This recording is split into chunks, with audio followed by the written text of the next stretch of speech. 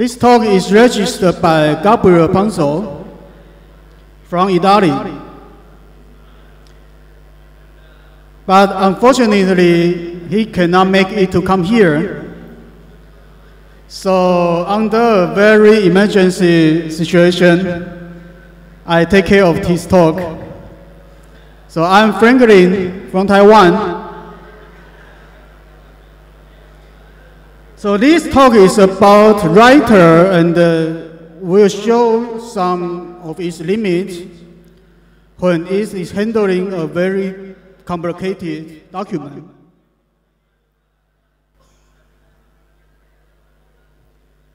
So actually this one is a share of an experience. And the background of that is that in Italy, several years ago, the Italian government started to migrate to open document format. And a couple of members helped the Italian government to migrate it. And this example is a very, very big, important organization in Italian government. So the document is very complicated. It is actually 7 or 8 documents merged together. And what I will demo here is totally anonymized. That means all the data is covered. Because if I show the data here, I will have to kill off you, okay? And Gabriel will have to kill off you, okay? So maybe some of you don't have much experience about writer, that's okay. If so, you can know that writer actually can handle very complicated document. But for those you have some experience about writer, you can see some of its limits and how to avoid that problem. So I will show about maybe 10 or 12 examples about how to handle the document, complicated document.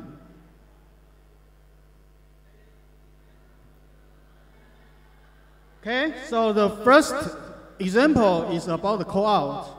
What is a call-out? We can see the example.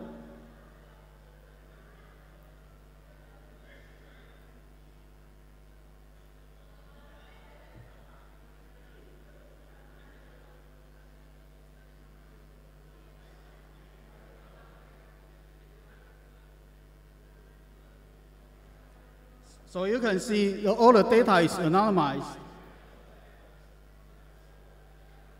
And did you see this picture? Actually, there is something hidden behind this picture. When I try to make it send to back, you can see, did you see a lot of this? Even I try to make it to the back to make this call out. This is called the call out. To make it show, and I try to save it.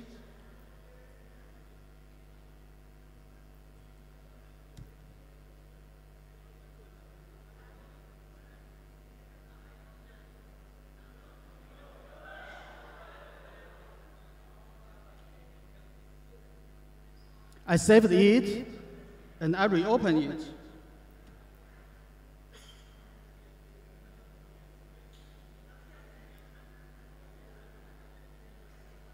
You can see it's still hidden.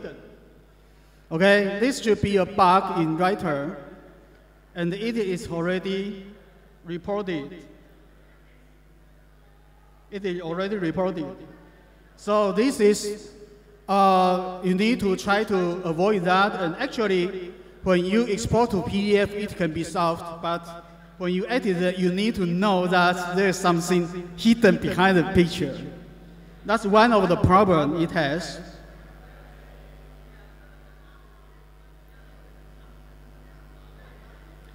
The second problem is kind of funny.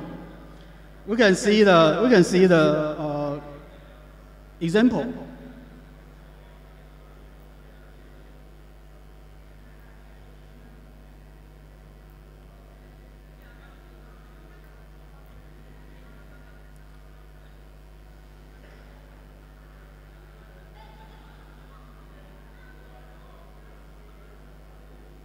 You can see all the documents is very complicated, so it always takes some time to load.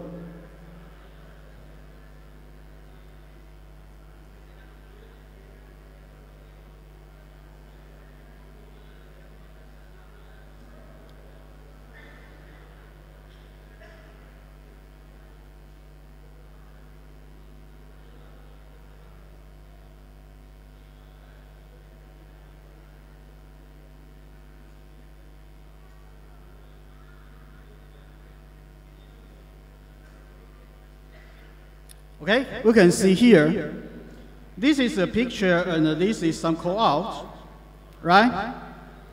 So if we click on the call out, you can see an anchor here.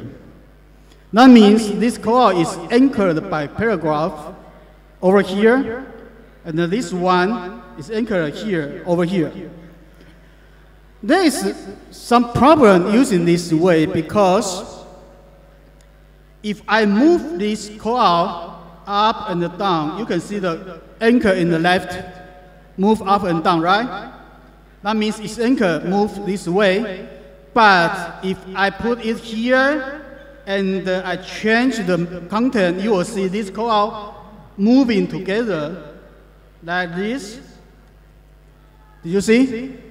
Because it is anchored by the paragraph. So if I change the paragraph, it will move together. It cannot be stayed in the same position. So if you want to solve such problem, you need to anchor in the beginning, and change its position, offset the horizontal like this, and it will move down. But it was still anchored here. Okay, so that's how to solve problem like this, because if you have some change of the content, you will make all the objects moving together. So you need to anchor it in the beginning and try to move its position. So that's the second problem we found when you handle a document like this with text, with picture, and with a lot of little objects.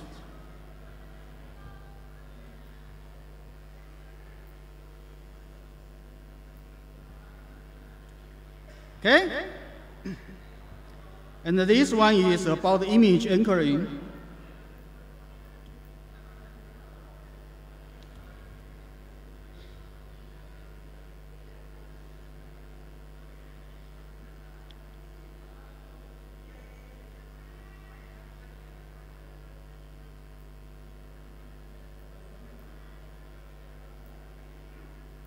Here, you can see this image with his caption. It moved out of the page period.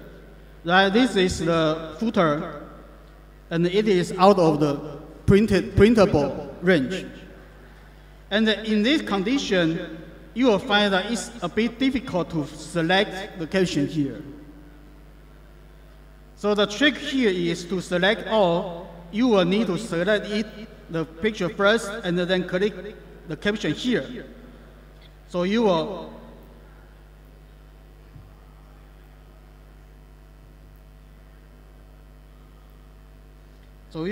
you can do the select all, and maybe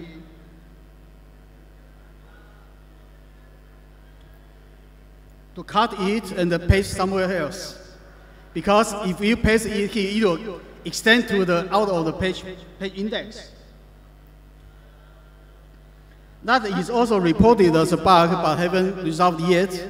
So that is something you need to avoid when you handle a very complicated document.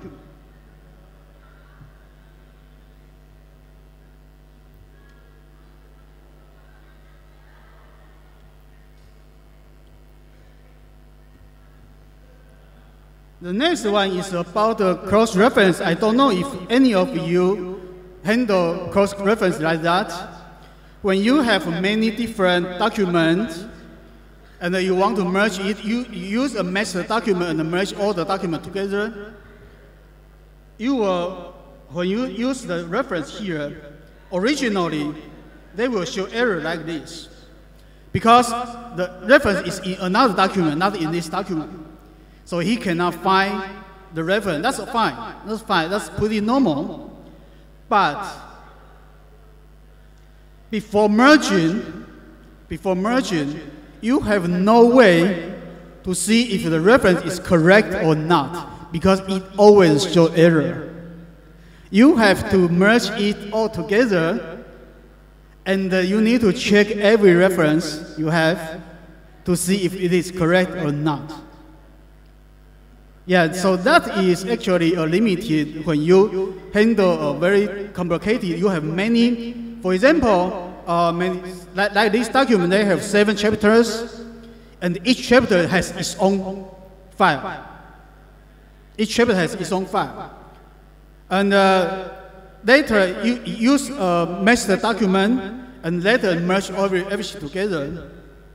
So before merge, the conference here will always show like that. So you cannot make sure if it's correct or not. You cannot search the field or search its value. So that's also a limit it will have.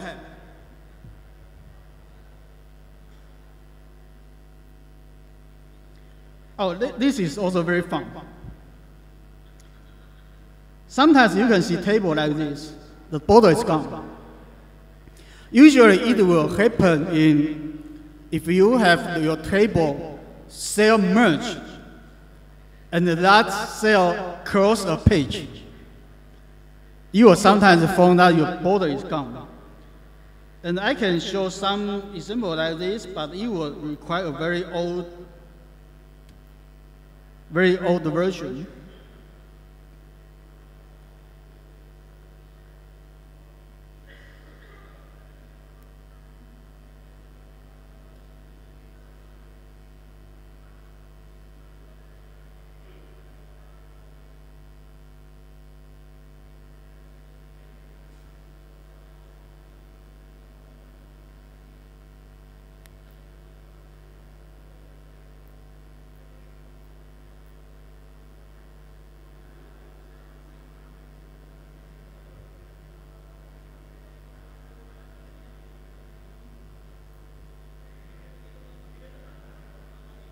Oh, yeah, over here. You can see the border is gone here. Okay? That sometimes happen. Sometimes it won't happen. But another thing I can show you that you can see this document, actually most of it is pretty normal. And then do you know what version do I open this document? I'm actually open it with LibreOffice 4.0. 4.0 is about maybe 2012, more than 10 years ago. So that is one advantage of ODF, you know. Even this document is generated by new version, but still you use older version of software, you can still open it normally because the data is standard. But anyway, sometimes the problem will happen, sometimes not. Like this. If you open it with newer version, it will not show like this. I'm using older version just to show you this problem.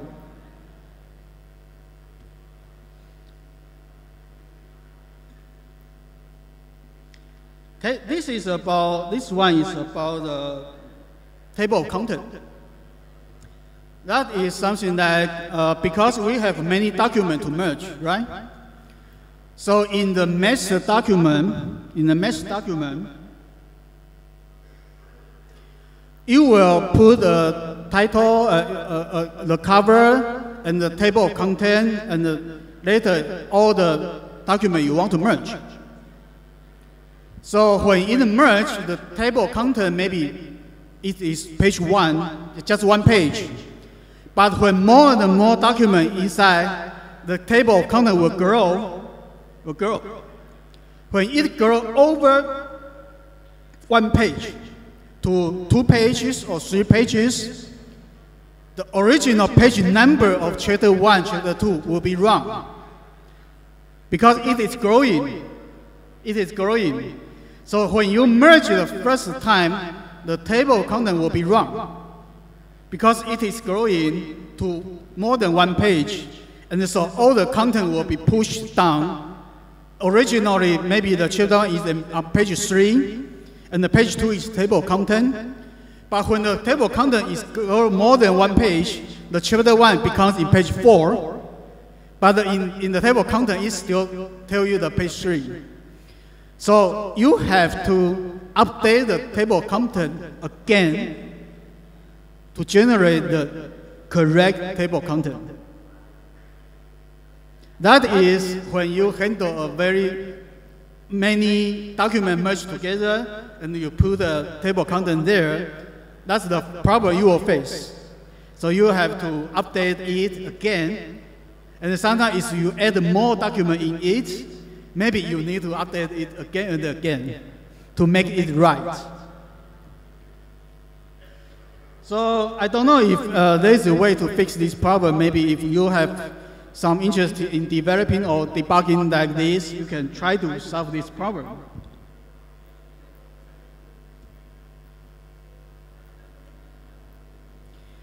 Okay, this is about open and generating PDF, the time. The first statistics, the first time is on Gabriel's laptop. You can see that he opened, later I will show you the ODM. He opened the ODM, it will take 48 seconds to open, but nearly 2 minutes, more than 2 minutes to be usable. And the most fun part is the PDF rendering. It will take him 13 minutes to generate the PDF, the whole document. And the most important is when you are exporting PDF, you cannot use anything. You cannot do anything. Just let it export to PDF. The whole LibreOffice is not usable. Okay? On my desktop, on my desktop, it is not that bad. I can open it now for you. This is the master document, and we can see how long it will take.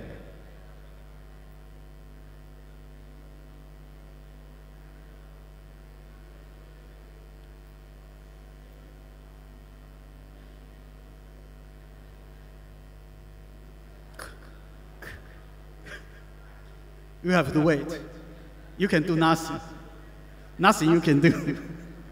Just wait. Wait. Now it's nearly 30 seconds. Still nothing. It's about nearly 1 minute to make it usable. That's on my laptop. Actually, my laptop is faster than Gabriel's. Oh, you see, it loaded, but it's still not usable. You see, I still cannot click this OK. It will take some more time to be usable. Now it's just loaded, but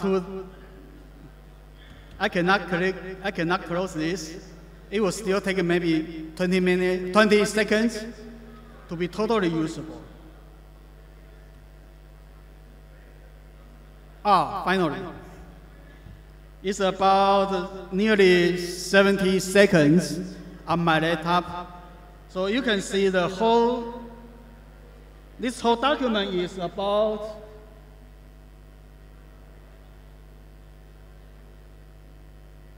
400 pages after merged, 400 pages.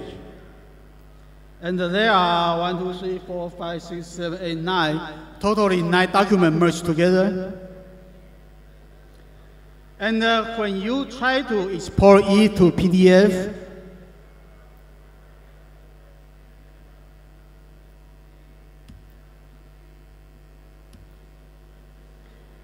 you can see, but during the exporting, also you can do nothing in the LibreOffice. So if it takes more than 30 minutes, like in Gabriel's laptop, while exporting PDF, he cannot do anything on his work. He has to make a tea or coffee and wait for it to complete. On my laptop, it's less than 1 minute, so that's fine. But if it takes 15 minutes or 30 minutes to export the PDF, that would be a waste. Anyway, that is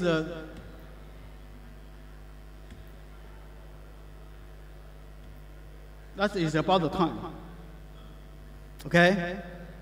So actually the problem is that while opening, while exporting, actually you cannot do nothing on your work. You cannot, I export and I try to do other things. No, you need to wait for him. Okay, this one is about, just like that mesh document, you can see there are 9 documents merged together. So if after merging the document, you find that, oh, you have to fix something, maybe tiny mistakes, maybe tiny typos, you need to fix it. What can you do? You cannot edit it in the ODM file, because if you edit in the ODM file, it will just stay in the ODM file. It will not go back to the original document. The original document won't be changed. You have to go back to open the original document, fix it, and merge it again. That's if you find something wrong, find some mistakes after merging, you have to go back to the original document and fix the mistake and merge again. You cannot just fix in the document and then send back to the original document. No, you cannot do that. So of course you need to check everything before merge, or you will waste a lot of time here. If you found mistake after merging, you will use a lot of time to merge again. Just like that, if it takes, every time it takes several minutes to merge or to export, it will waste a lot of time. Okay, autosave issue is actually the same issue about this. If you need 1 minute or more to save a file, you also need the same time to autosave, right? And the problem is also, when it is autosave, you cannot do anything, right? When it is saving, you cannot do anything. So if you are working, you are typing, and then it starts autosave, you will be stuck there. And if every time you save it, it will take several minutes, autosaving will be a big problem, right? So if you are, I'm not going to kill you. Calm down, calm down, calm down. If you are going to work on a very complicated document, you may need to disable the autosave and manually save your work frequently, right? Or something happen like that, and your work will be destroyed, and you have no way to save your work. You need to save manually, frequently, if you disable the autosave. If autosave really disturbs you like that, so you need to take care of that.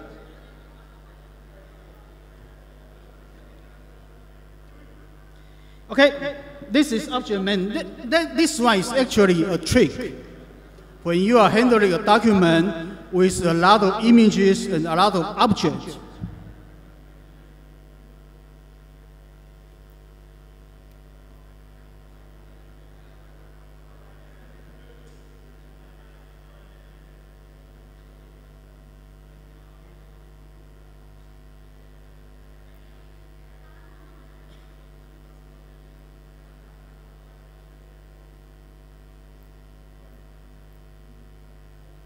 Okay, like this one. This one is actually have the same problem of our first problem. There are many objects hidden here. And this one, navigator, this feature is very, very good in LibreOffice. And you can go through, like I can select this, and it will jump in the navigator. You can also from here to select the object. You can see when I click here, over here, did you see? This is call out, this is call out, right?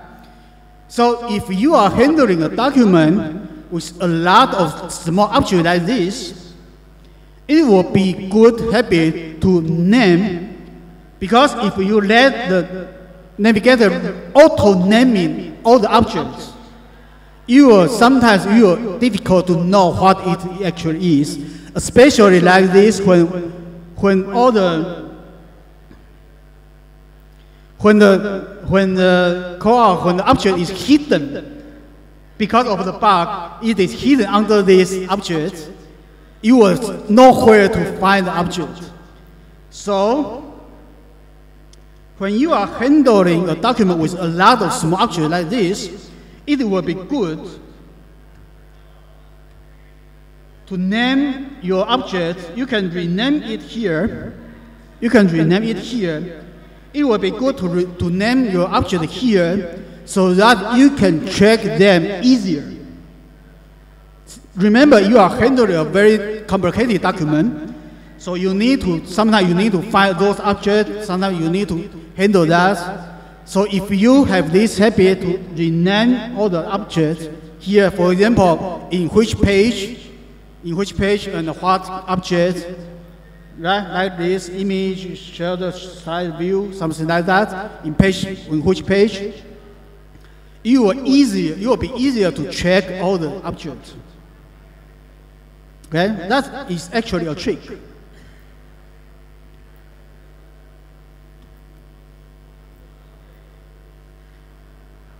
Okay, this one is about sometimes if you have object like that, you will not be able to click the object.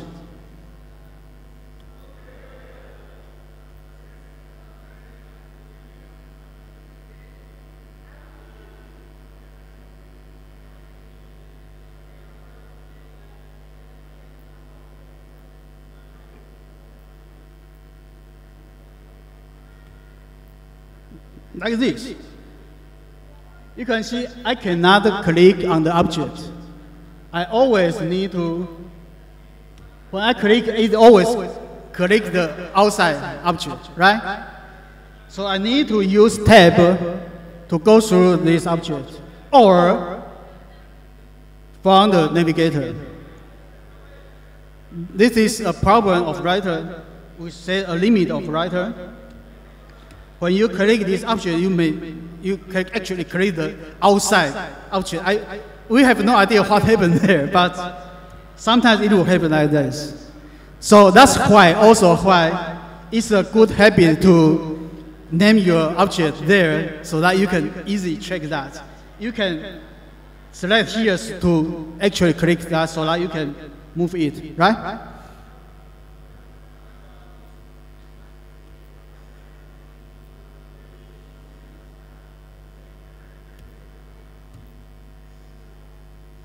Okay. This one is about the image compression.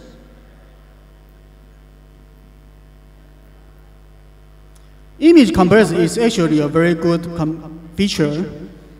I believe that in most word processors there is such feature like this. You can select compress. You select this image and use compress. So you can, if the image original size is very large, you can compress it to make the document smaller. Yes, you can do that, and actually it is a very good feature. But what if you have 100 images or several hundred images in this document? Do you need to compress every image one by one? Because so far, Writer does not have the feature that to compress all the images at once. It does not have this feature, so you have to do the compress one by one. Okay, that's one of his limits.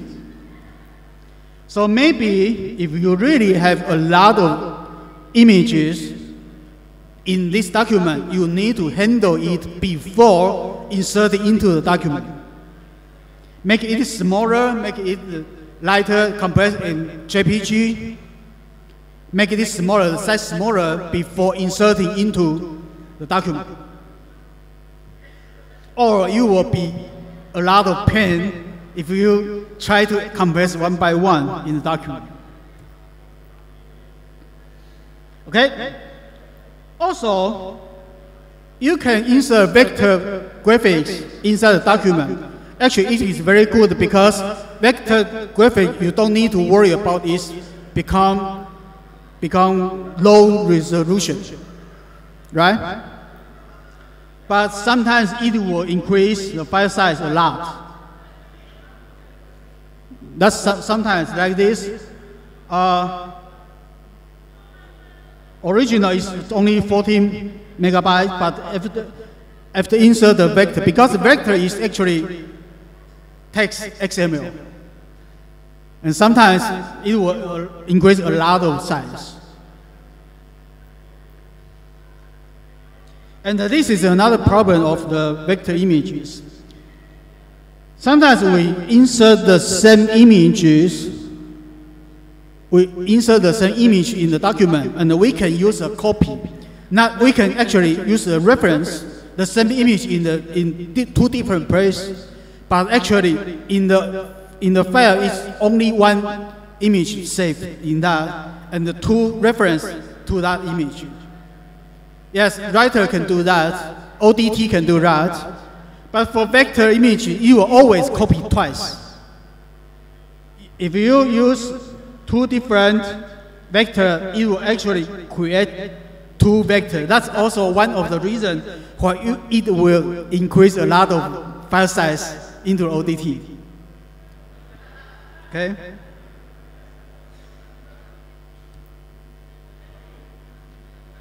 Okay? This should be the last one. That is to anonymize, just like all the documents I just showed you, so that nobody can kill you. Okay?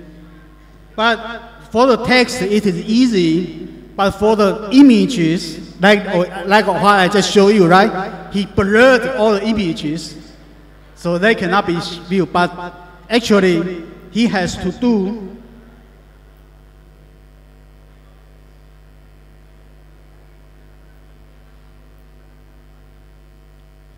He has to use a shell, a for loop, to manually blur the images. He cannot do it in the Writer. He can do anonymize the text in the Writer, no problem. But for images, especially he has a lot of images, he has to do it manually, and use something like this for a for loop to go to each image and make it blur and save it back to the ODT. Okay? So that is the limit it has. Okay? So that's all the tricks I show. And actually, because Gabriel is a very experienced writer, he's a teacher, also he helps the government to generate many documents. So this is his experience. I just learned from him, but also I think they are very good tricks when you are trying to deal with very complicated document. Okay, so I don't know if you have any questions, but maybe I cannot answer you, but you can always contact him. Okay, the slide is shared in the slide deck, so you can always contact him.